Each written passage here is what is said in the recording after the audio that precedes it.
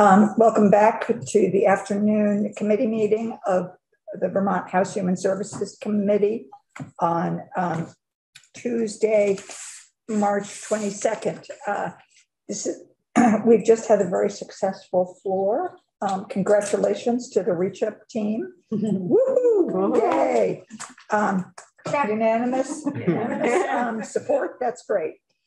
We have one last bill that we have been working on that is on the calendar for action on Thursday. We are taking testimony tomorrow morning, some additional testimony from docs tomorrow morning around whether it's pre-authorization, whether it's a study, but trying to understand more about it and what we can do. What we can do this year is dependent upon the fact that by end of the day on Wednesday, if we have an amendment to the bill, it needs to be on the calendar for reporting on Thursday. And so that is where we are in terms of that. Some people are beginning to read the bill and expressing some interest in it. And so we're working with other members of the House. Representative Donahue's looked at it and wondered whether things need definitions or not. But what I really wanted to do with us right now is Dane had, come on in. Madam Chair, how are you? Good. Have some come on in and join our committee meeting, Representative Peter Fagan. And if you want, you can sit at a chair. That smells really good. We are on Zoom. If you want someone, or if you'd like to join us, you could sit in that in the witness chair, or you could sit in Kelly's chair. I do appreciate that, Madam Chair. I was really just hoping to borrow Representative Whitman for about 3 to 5 minutes, just for some clarifying questions. Okay. Okay, so we are still up for. But I could also wait a little while because I will be downstairs, and he could join me when he's capable. Would that be possible? Because he was about to clarify some things for us. Perfect. Thank you very much. Okay. My mother. Got to try that then, if you don't mind. No. May I? Yes. I'm Mikey. Get Mikey to eat it. He'll try anything, that kind of thing. 335 calories. Less than Okay, oh please, I can cut my daily. Okay, thank you. Sorry. My compliments to Mom. Very good. Thank you. So, folks, I believe that the amendment that Dane worked on with Legislative Council is now on our webpage. I also do see that Legislative Council is with us. And my question to you, Representative Whitman, is should we go over the amendment, and would you like Legislative Council to do that for us? I believe that Legislative Council would be very good at doing that for all. Okay. So I really appreciate Katie would be able to do so. Okay, thank you, Katie.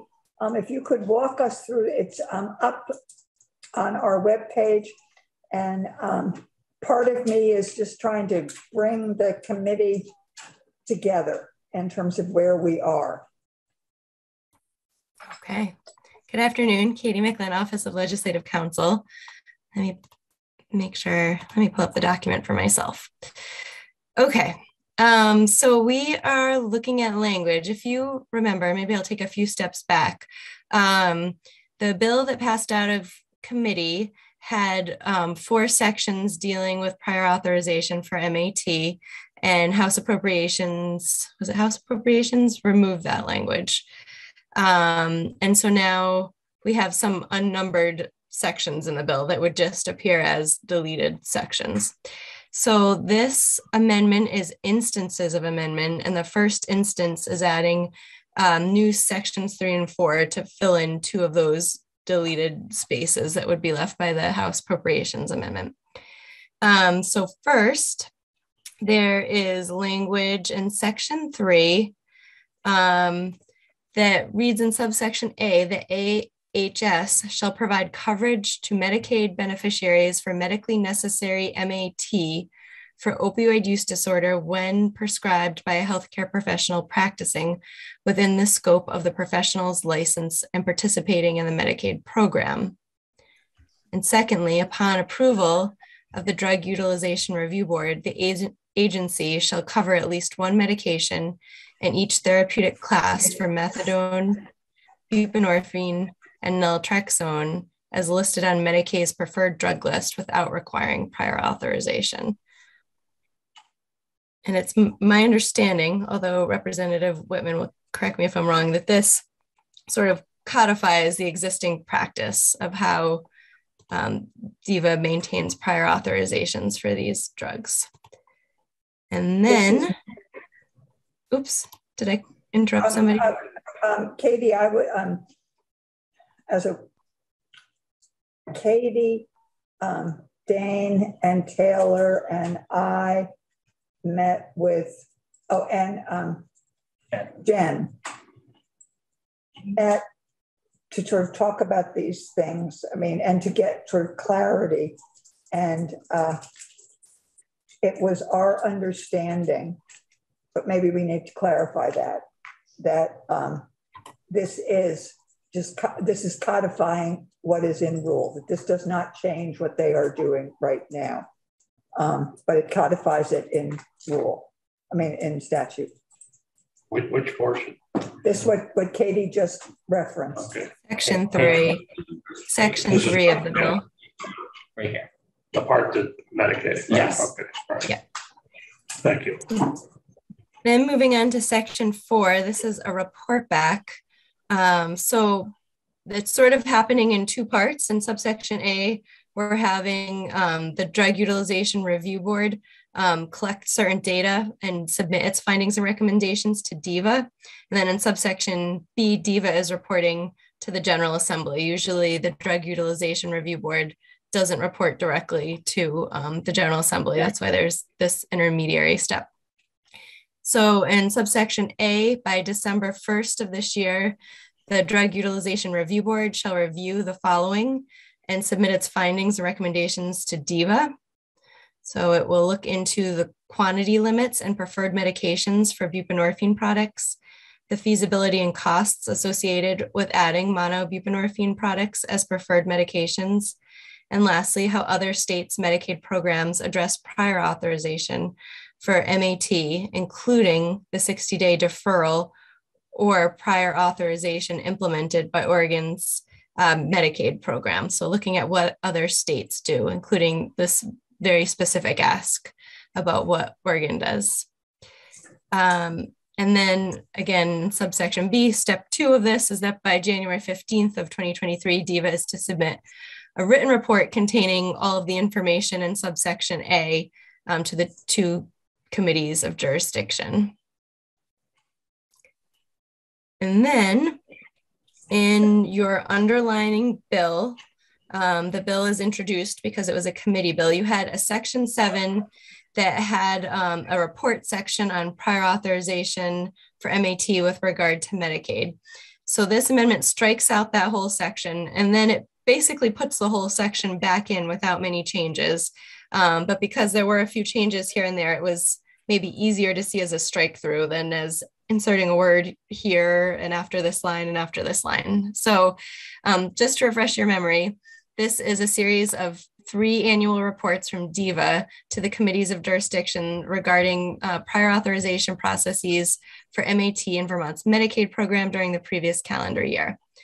So first, which medications required prior authorization? That was in your original version. Subdivision 2 is new, the reason for initiating prior authorization. And subdivision 3, how many prior authorization requests the department received, and of these, how many were approved and denied and the reason for approval and denial. So this latter half of the language, the reason for approval and denial, is new. And then lastly, the average and longest length of time the department took to process a prior authorization request. And that is it. Thank you. Thank you for that walkthrough, Katie. I need to go and turn this over to Teresa. Perhaps it will be quick. It's supposed to be a quick check-in. Okay.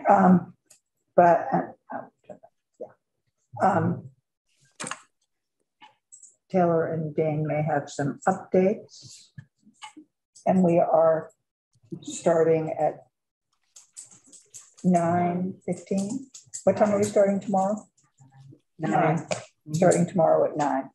Okay. Thank you, Madam Chair. Just in case I don't get back. Right. You know that you don't have. I wanted to be sure you didn't lose. No, I didn't. Okay. Thank you, Katie, for that review. Representative Whitman, well, I guess it's just us, right? So Taylor and Dane, any thoughts about how you came to this and where we might be further headed? Yeah, absolutely. I'll take a shot at it. And thank you again, Katie, for walking through all that. I think that's an excellent sort of introduction. And yeah, I think the best way to sort of describe how we came to this, and Taylor, feel free to jump in if you have another idea, but really in collaborating with the department, DEVA, on seeing where they sort of saw a path forward to address some of these issues that we agree where we want to make treatment as accessible as possible, right? So I think that really the first page of this amendment that you see was proposed by DEVA, essentially saying, let's use the existing process in place through the Drug Utilization Review Board to sort of review our current practices and revise as necessary based on the latest and greatest information that we've been collecting and the everything that we've been bringing to this topic. I would say that section 4 on page 2 was really with Taylor and I working together, trying to make that sort of process a little bit more direct and specific as far as what did we want to hear back from through that review process, and when did we want to hear back about it, and what exact specific components did we want them to consider and report back on. So you'll see 1, 2, 3 on page 2, lines 6 through 12. You know, we want them to consider the quantity limits. We want them to consider mono buprenorphine and where that fits into the picture. I'm interested in hearing from the committee after the testimony we received today, if we have any updated thinking about how to best phrase, how do we want, what do we want them to consider in light of the mono buprenorphine product, right? And when you say consider, it says feasibility and costs. Yeah. Are we talking about feasibility and costs still requiring prior authorization, or is this feasibility and cost with relaxing prior authorization? Relaxing prior authorization. Okay, so I would suggest that I think that could be a little more specific. Yeah. Yep. If I may interject on just that one, the preferred medications do not have prior authorizations except for dosing. I see. Okay, so that's inferred. I would say so, but I look to Dane. I think that if we could be more specific, that so you're essentially saying that. I'm just, I know that perhaps now that things are on the preferred list don't have a prior authorization requirement, but I'm just, I guess I would wonder. Make it explicit. Right, I would just wonder, given the at least current opinion, that we should, you know, should not do this, at least from DEVA's perspective. I guess I think it would be better served to be explicit about that. I think in general, one way to look at this feedback, Teresa, is for section 4. Yeah. Submit its finding and recommendations, shall review the following and submit its finding and recommendations. I think we need to really spell it out that we're talking about prior authorization here, right? I mean, that's not exactly with regard to in the language as is. And I think that as we look at things like quantity limits, we're talking about what's the limit at which prior authorization is triggered, right? I would kind of just do a minor correction, Taylor, like to say that a preferred medication doesn't have prior authorization may not be completely accurate, since we saw, for example, Suboxone is a preferred medication, but there's a large number of prior authorizations still taking place. So I think that this is sort of what we're asking them to come back to us is, where can they relieve prior authorization pressures? What's the feasibility of that? What's the cost implications of that? And what are the, I think, clinical implications? But I think that's sort of captured within feasibility as well. And so that was quick. So wrong guy. I guess just to be devil's advocate a little bit in that sort of that introductory thing on 4A. So I get where you're going with that. And I think it's actually a necessary thing, because I think they could come back and say, well, the quantity limits and preferred medication for buprenorphine products with regard to prior authorization. Well, we already say, we don't require prior authorization for, this X product. So I think that clarification actually would be beneficial in that lead-in paragraph. Great. And I think just building on that and rereading this, the feasibility and cost, well, the feasibility and cost we know the cost right now. The department has said it's going to be $4 million if we ask them to add a monobuprenorphine into, because it's not a preferred drug medication right now. But the question is whether or not they're willing to negotiate in those supplemental rebate discussions that they have on an annual basis about adding a monobuprenorphine product in as a preferred medication. And to me, I mean, listening to Dr. Lord this morning, it's just as much about, even if they said, well, we need to maintain a prior authorization process, how that process works, and what prescribers need to go through in order to get something prior authorized. So, I mean, I think they could still sort of meet the letter of their contracts with these drug producers, right? By figuring out some way to honor the expertise and the knowledge of the prescriber with regard to the patient that they're seeing right in front of them. That was the part that sort of struck me about the comparison between, what they had to go through in order to get this alternative medication, when, compared to some of the other, more, maybe more common, although this is pretty common. This is a pretty common issue, but it doesn't meet the common sense test. I mean, the straight, we often kind of talk about the straight face test. It doesn't meet the straight face test. And so how do you modify it? And I think that I appreciate the work you're doing on this to sort of like work with DVA to say, okay, and I did hear from them that, if there's barriers that we can remove, we would like to remove them. This kind of gives them an opportunity, let's just say. Yeah, remove what? I'm sorry. Barriers. Okay. I said, I heard them say that if there are barriers, and I'm not sure we have convinced them that there are barriers, but I think, so anyways, I don't need to belabor that. I appreciate that. I think Dr. Lord did a great job today. I'm sure that sort of an listening. act of Congress to be able to. Could we get him on the review board? Well, I think that lies in rules. That lies in rules for the department of saying this is how you're going to navigate. You're going to try all these other drug combinations first, and I doubt DVA would like us to put that into statute. Yes.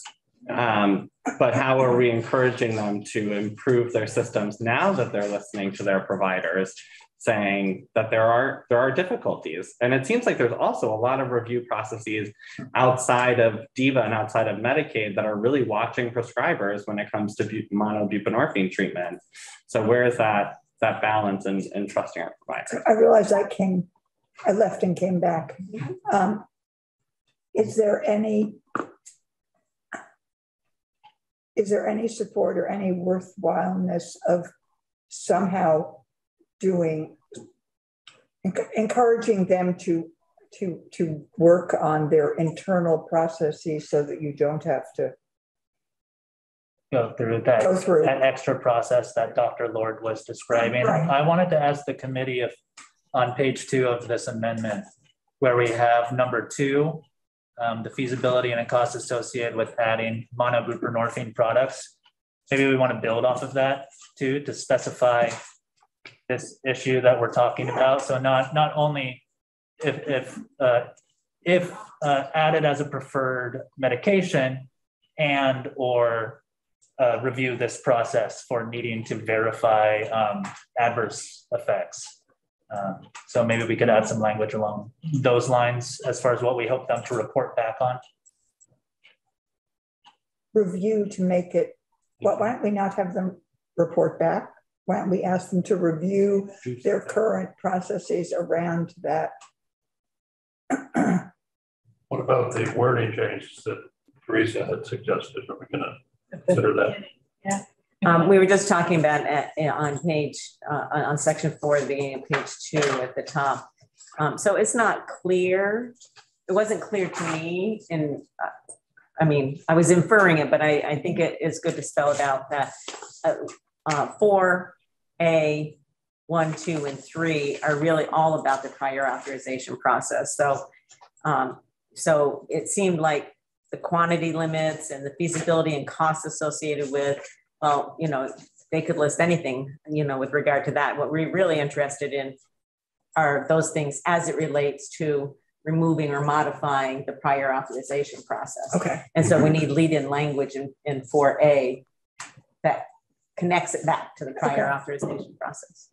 I think it would be important. Yeah. Julie, have we formally invited Diva for tomorrow? Oops. Can we formally invite the Diva?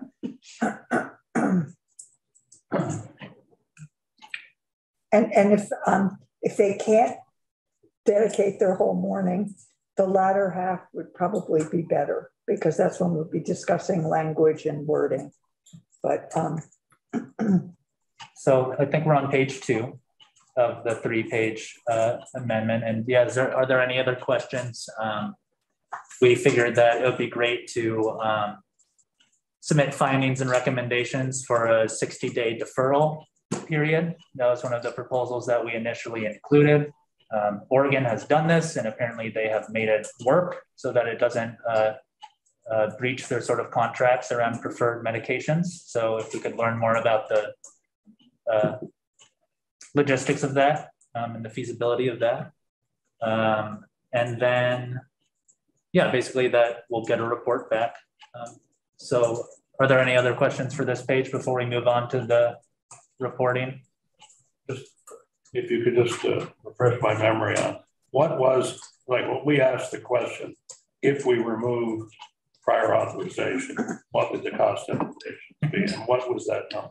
If we were to, and it was actually specifically based on what we sort of posed and all of those different levels and indefinitely, you know, not for a given time period. There was a lot of intersection and overlap. They based on the fact that it would have been in breach of their contract with their preferred medications, that would have been $4 million.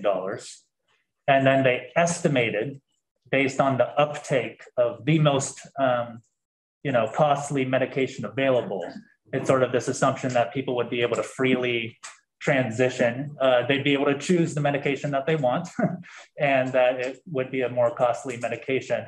that brought their full estimate up to 17 million, up to 35 million for that. And I think that what we're looking at in this case is first 60 days, seeing that may be the most critical time for somebody engaging in treatment for the first time. How can we remove a potential barrier so that they don't need to go through some of the processes of jumping through hoops, using medications that are that they may have adverse reactions to, et cetera, et cetera. So I think that's the number, though, or some adaptation of that. That when we're talking about here, the feasibility and costs associated with, okay, because that's a portion of it. Correct. But does that lower it or I would say increase it? Okay. So for number 2, I would say that that's a very specific medication. Right. Taylor, do you want to take a shot at this? Yes, I would love to. So feasibility and cost, we know what the feasibility and cost is if we were to put this into statute today, where we say you have to include monobuprenorphine, it would be $4 million. Mm-hmm. They do an annual negotiation with the distributors on those medication rebates. And so they can renegotiate terms with those distributors so that maybe there's not a rebate, but there wouldn't be a cost implication of having the monobuprenorphine. That would have to be a discussion with the distributors themselves to discuss rebates, but we're trying to encourage push them to have that conversation so that we don't have a $4 million impact and are able to reduce barriers. And I think what we heard today is that maybe the prior authorizations for monobuprenorphine are not the specific issue, but it's all the other hurdles before the prior authorization that are challenging. Well, it sounded like to me that Dr. Lord was concerned with the fact that his prescription, that he's the expert in this area, and that somebody else was going to have to go ahead and okay his prescription. Right. So is there a way to, the 2 doctors we heard from are experts in their area. Are there others that are prescribing these medications that may not fall into that category, but are working for some, in other words, could we carve out those real experts and say, you don't need prior authorization because these guys said what it was, okay? And I'll look to Dane on this one around the preferred provider network. Is that in that realm? I think that looking at a specific carve out as far as whether, I think a lot of spoke providers may be, everybody receives their same level of training through SAMHSA, right? And I don't know if you're suggesting that we say that it needs to be signed off by an MD instead of a nurse practitioner. Is that what you're suggesting, or is it? Carl, what I'm hearing you say is, these are these two doctors who work within the Medicaid Blueprint hub and spoke system. And so by virtue of that, may have more of an expertise than a physician who is doing, it's operating under. I guess that's where I was coming from. And so that kind of seem to have a and James, we're not ignoring you. And that, sorry. No, I'm just letting him know we're not continuing my question. So don't worry. No, I'm done that question. James. Well, it's kind of what Carl was getting started on. I'm not sure. So when the doctor said this morning about their expertise not being questioned, my first thing obviously was, of course, you're a doctor. But then I was thinking about it because, contrary to what it may seem, I do a lot of thinking. And we got into this trouble because people who thought they were experts didn't question. The history of opioids really starts addiction. The biggest part is in the 80s, and it goes into the 90s and 2000s, and how it grew. And the pharmaceutical companies were sued, and they, obviously we have bills about this, right? But they didn't get them to patients without experts in the middle, called physicians, that prescribed them to people and believed what they were being told, including in their education. So I don't think they're vicious people like, oh, I'm going to go do this. They didn't do that. They thought that they were experts. And in most cases, certainly know more than I do. But when we're talking about this, we should never, this is not downgrading, but never just throw our hats in the ring and go, well, this person has this degree or that degree or some other degree, or they've been doing this for 20 years and just say, okay, they must know. Because we got in a situation that we're in, and it's a pretty darn serious situation. And this opioid is such a big deal that, and I'm sure most of you, especially you guys know this, that our life expectancy in the country actually decreased several years ago for the first time ever, and it's because of overdoses and drug use. So my point is that we didn't get there because experts said, well, hey, listen, this isn't working, and we're going to stop. The experts said, oh, this sounds right. We're going to keep on doing it. And now we've had the chicken come home to roost or whatever. Is that the right saying? Chicken come home. And I mess them up all the time. So maybe we need to work on changing the process so it's not an act of Congress, but we also should be making sure we have some kind of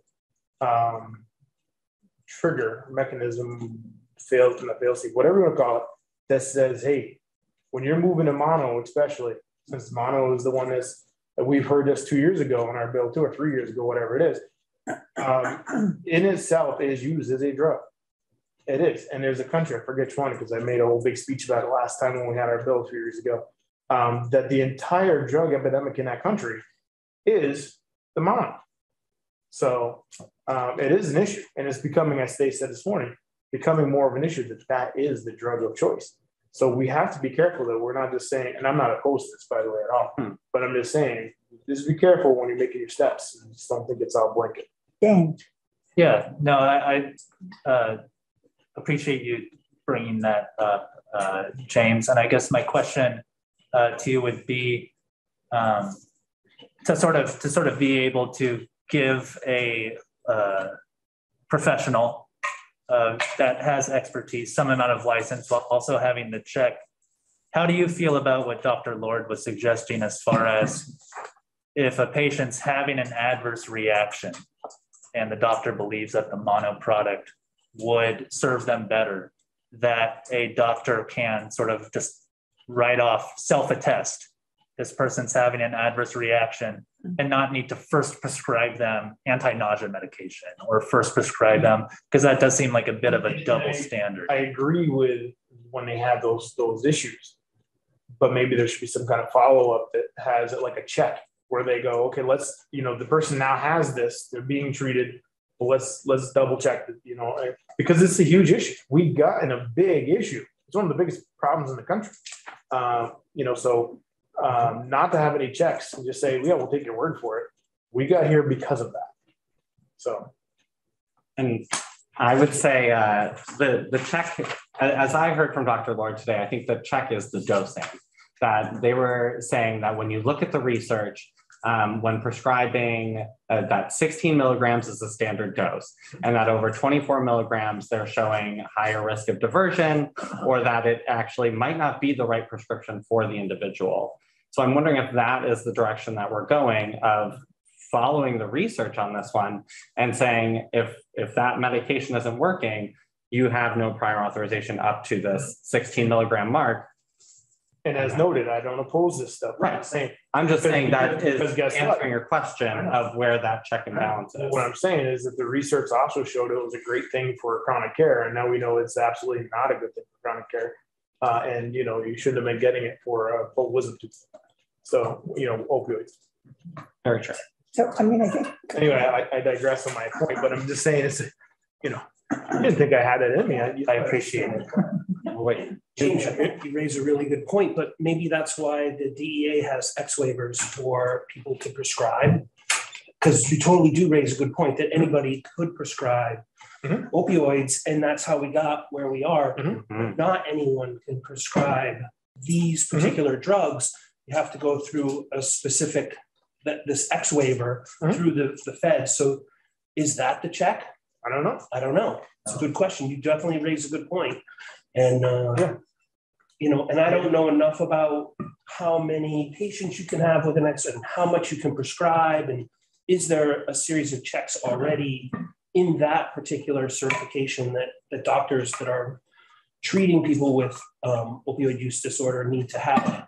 So I don't know. And if I could just interject for one thing, Madam Chair, I think that all of these are great considerations, and there may come a time where we want to legislate some of these things. What's on the table right now is sending this to the Drug Utilization Review Board for their recommendations. So I have a couple of questions about the Drug Utilization Review Board. How often do they meet? Who's on it? And how often did you already go through all that? No, but it's just what we've been asked about everything we do right now, boards.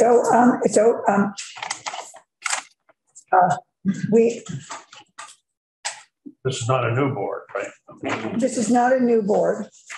In order for us to even talk to someone in the next 12 hours, well, maybe it's 18 hours.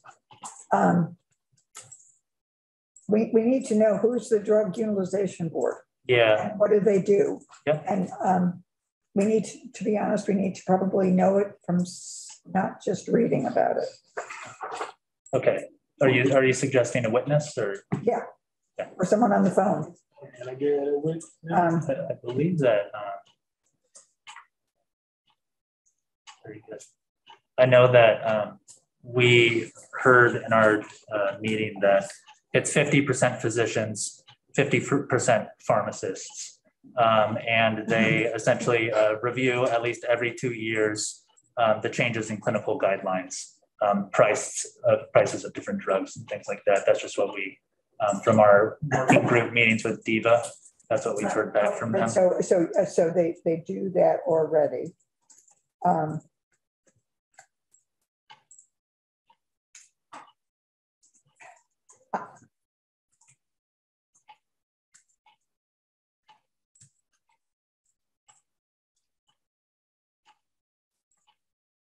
Did we already talk about some of these things belonged in the prior authorization camp? Yes, Okay. that's what we're talking about, putting lead-in language that essentially says that's why. I mean, I guess I'm going to play appropriations.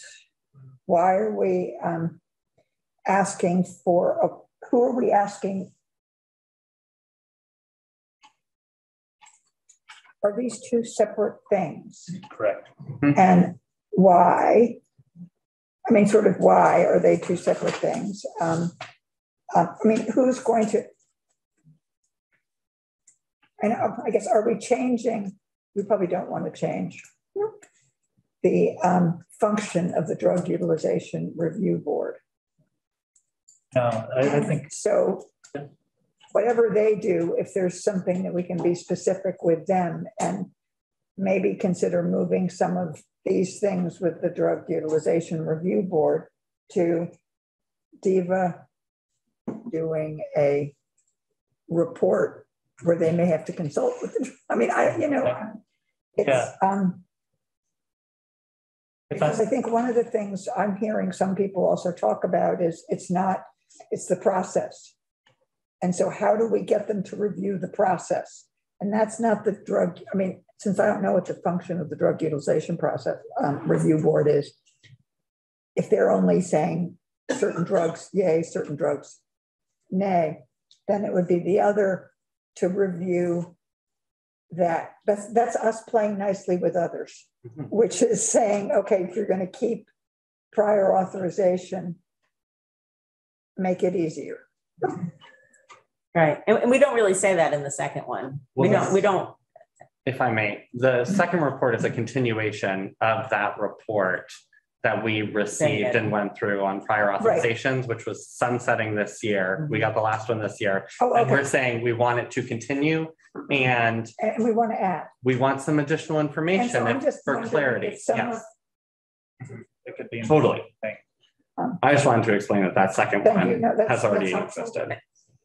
I thought I had this straightened out, I'm not sure. So I look at the first report is the sort of the experts on the drugs saying, these are the ones that we think could change, that we could recommend to DIVA that has a change in process. That's what we're hoping comes out of it. And then I look at the second report as, in addition to whatever you have here, of saying not only what did we do, but how did we modify the process to be more accessible to prescribers. We don't ask them to do that, but should we be asking them to do that? Could you say that? What should we maybe be asking them to do? Should we be asking DIVA to, so take what is learned from the drug utilization board and should, so if they come back and say X, Y, and Z drugs, we believe either don't need prior authorization anymore, or we believe they do still need prior authorization, but only under these circumstances. How do we address what Dr. Lord was talking about this morning, which was not the fact, he wasn't really actually belaboring the fact that he had to get prior authorization. He was belaboring the fact that he was required to go through so many steps, and they wouldn't acknowledge his, as the prescribing physician, they wouldn't acknowledge his expertise of documenting that the patient had the adverse reaction. Yep. And instead had to go through all these ridiculous processes. And so that's the part that I feel like we don't get at in either of this. I would recommend building that into the first report through the Drug Utilization Review Board, and then potentially maybe adding something through DIVA administratively. It has a respond. huge, I just Googled it.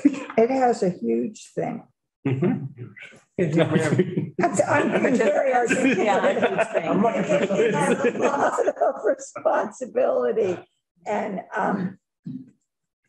they meet monthly.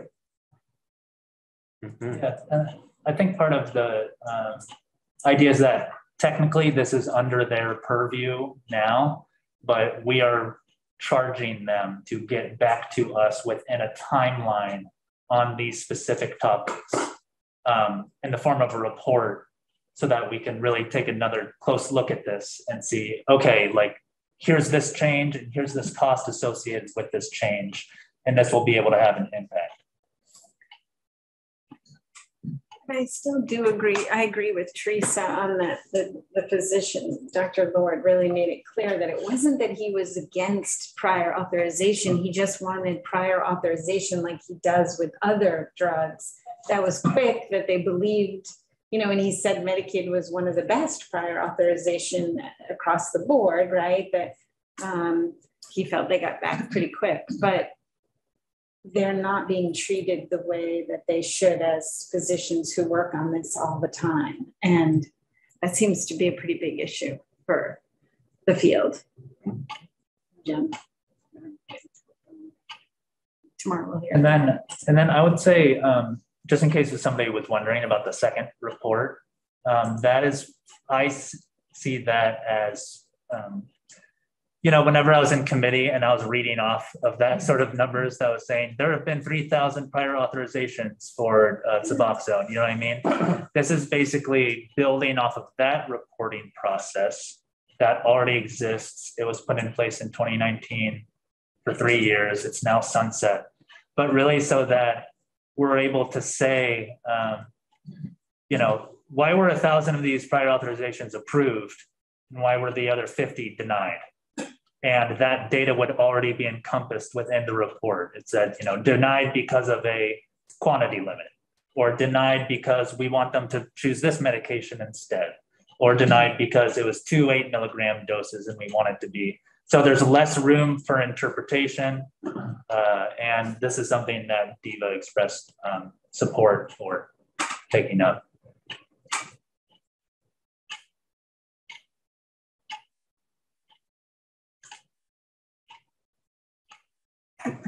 I feel we're at a place where we sort of need to think about how we do this, what our goals are, and yeah, and be prescriptive, but not being so prescriptive that they're confused. And we're going to hear some more. Now, did you send this to them? What, this latest? Yeah. I just sent it to Julie. So it's you've been working with them, sending them drafts. They're getting more nervous every time we send a draft. But if this is something, or, I mean, I guess between now and 9 o'clock, right? We're having, 9 o'clock? Mm-hmm. Now, between now and 9 o'clock, at 9 o'clock, we're having 3 or 4 people come testify. And 3 people testify, 2 doctors and a nurse practitioner. So we will, and then we have committee discussion around and finalization around what this is going to look like. But I don't know whether we're in a place to go further tonight.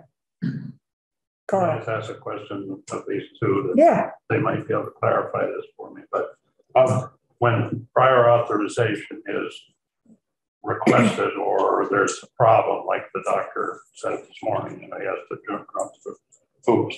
What medication is it primarily? Is it the number one, what do you call mono? The combination. In other words, somebody wants that drug. I'm just looking at, can the system be manipulated by the ultimate patient in a way? In other words, like that the patient says to the doctor, I'm having side effects to the combination, and can you do something for me? And so, and is that why these companies are saying, we want there to be a prior authorization to possibly stop that from happening? You understand what I'm saying there? That the combination drugs are the ones that seem to cause some of these side effects, right? Yeah.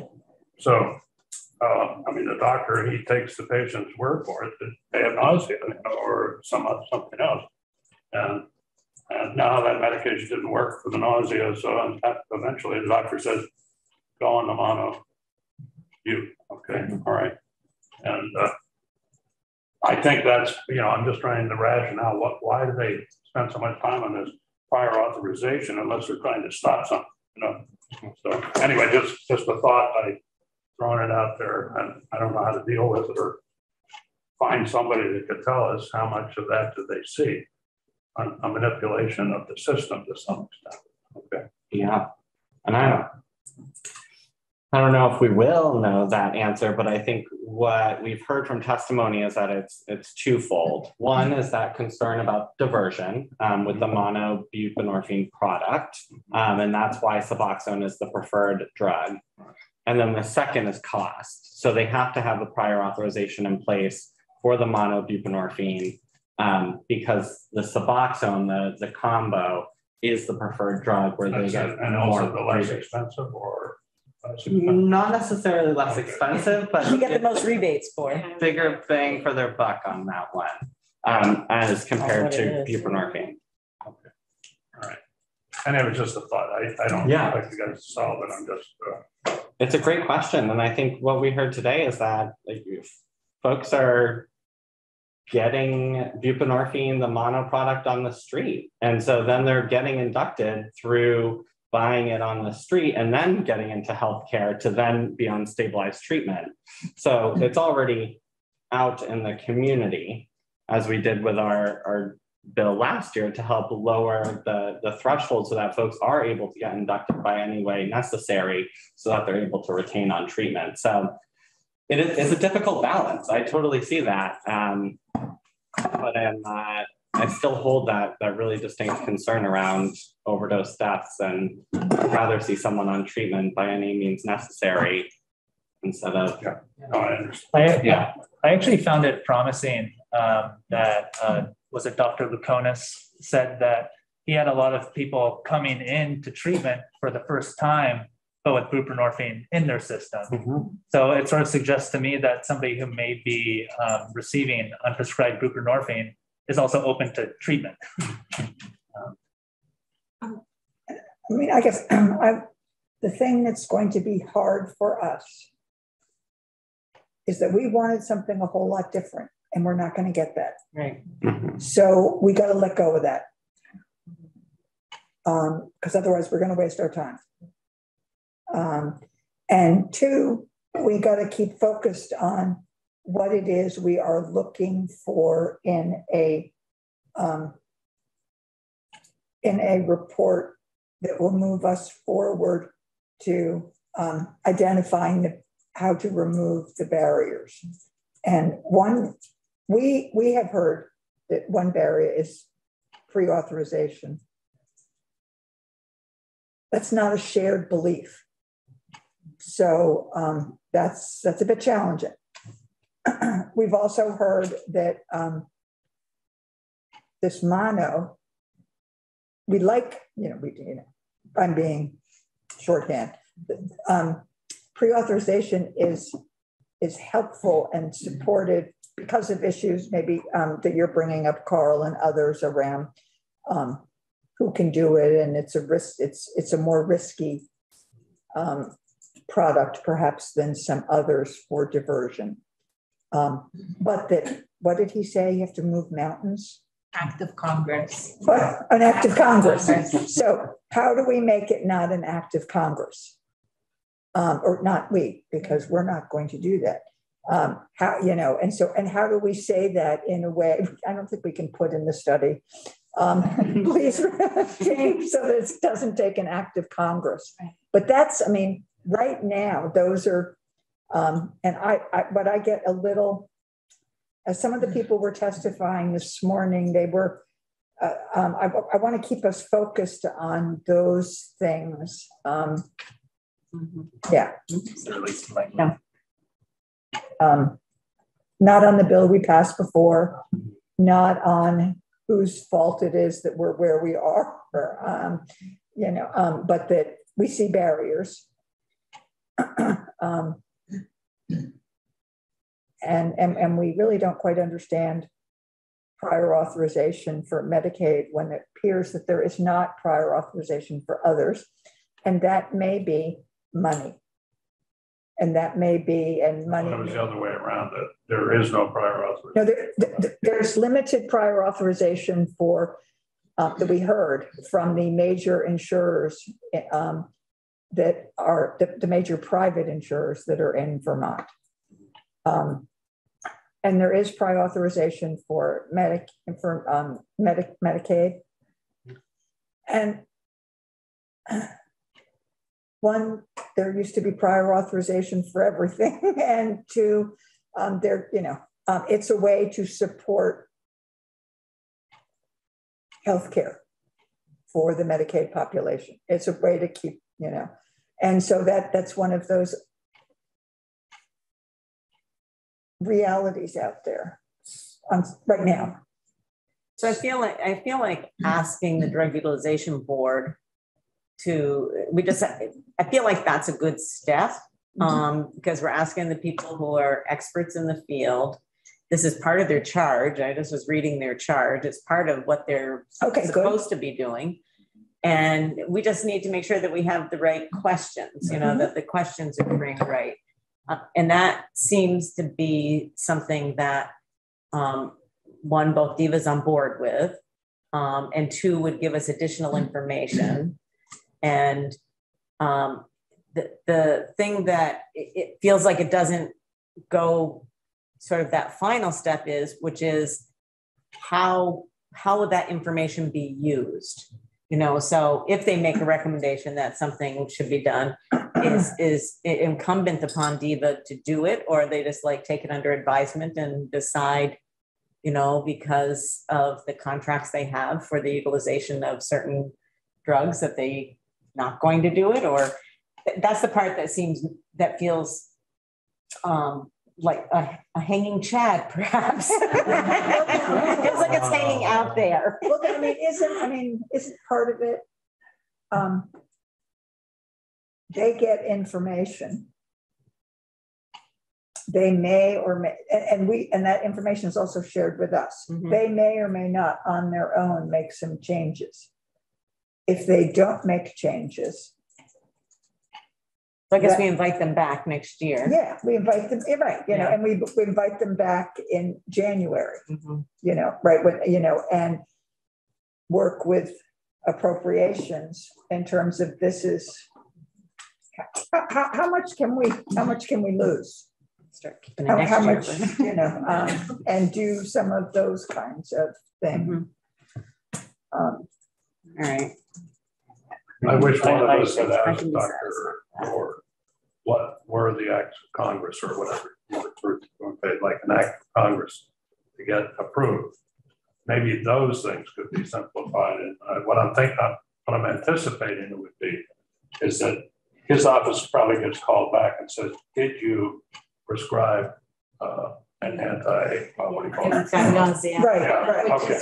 And those sorts of things. Right. And maybe that could be done on the front end when the guy writes the prescription. It'd be like an addendum to the prescription. It says, we've checked this, we've checked this, we've checked that, you know? And so they don't have to call them. They have from the doctor the answers that they're probably bugging him about. I mean, that's just the impression I have. I mean, if you're a busy doctor and somebody calls from the pharmacy and says, did you prescribe a anti-vomit medicine or something like that? And that's probably what he's thinking of, is like an act of Congress to get it through. Anyway, just a thought. No, I mean, I think you're right, because I mean, part of what he said is he would like them to accept his medical opinion or his medical that you know. Right. He said rash, nausea, migraine. Nausea, that's what I'm sorry. Swelling. That's right. Yeah, migraine. What was the other? There was swelling. Swelling, face, that's right, sweating, those sort of things. So he just didn't want to put his patients through all that when he knew. The other thing I know that's not in this amendment that I wonder about that he brought up that really had an impact on me was the transportation issues. And I know we have the van and I think that's great, but what about the I can't think of the name of the organization that we do. No, we can't. No, we need to stay in this lane. Yeah. We need to stay in this lane. Yeah, I did. And talking about the pilots and whatever. We can't, I'm sorry, there's no money. We can't add another dime to this bill. I did want to suggest that. I'm sorry, did I cut you off? Were you not going to say? No. I was just curious how much this bill was really costing at this point. I didn't think it was. Oh, between the 3 pilots? The pilots? Yeah, I think it's like under 900,000. But going back to the transportation and the mobile MAT, Dr. Lord today kind of commented, it can't just be the medication. It needs to also be the casework. Our budget, the way that we budget it, included a case manager. Is that something maybe we should specify in the language, or is that just because the model that we based off of was, included a case manager and a nurse practitioner? I think when we report it on the floor, you say that. I want to, when you report it on the floor. Mm-hmm. Because then we'll get into, well, what kind of therapist? And what is their background? And, could it be a case manager? And if it's a case manager, should it be a nurse case manager, or what about a social worker case manager, or what about just so for the record, that's included. That's great. Yeah, no, it is sort of, as he's talking about the things, childcare, transportation, it's like those are the other things that we've been working on. Mm-hmm. And so whenever I sometimes get frustrated when people say, you're not doing anything about this problem. And I'm aware that three of our members will need to be somewhere else in 5 minutes.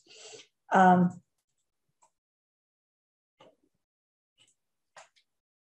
gonna, I'm gonna keep sort of going. We need to keep this as simple as we can.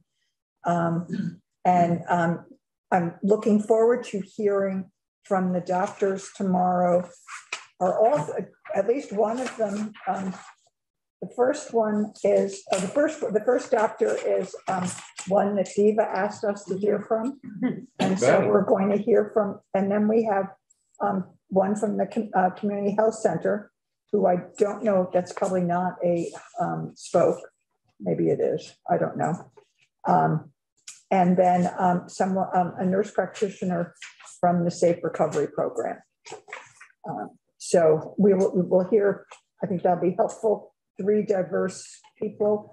Hopefully, it would be really great if someone from DIVA could come, so we could ask them questions and so they could provide us some feedback. For the record, it is a spoke. Oh, good. Yes. Okay, good. So we all have that. So thank you all. And this is, this is going to be one of those bills that we will do the best we can, and then we will rely on the good work of the Senate, perhaps with our help, if we need to, for any kind of massaging, and for other people to come and testify and do something different with it.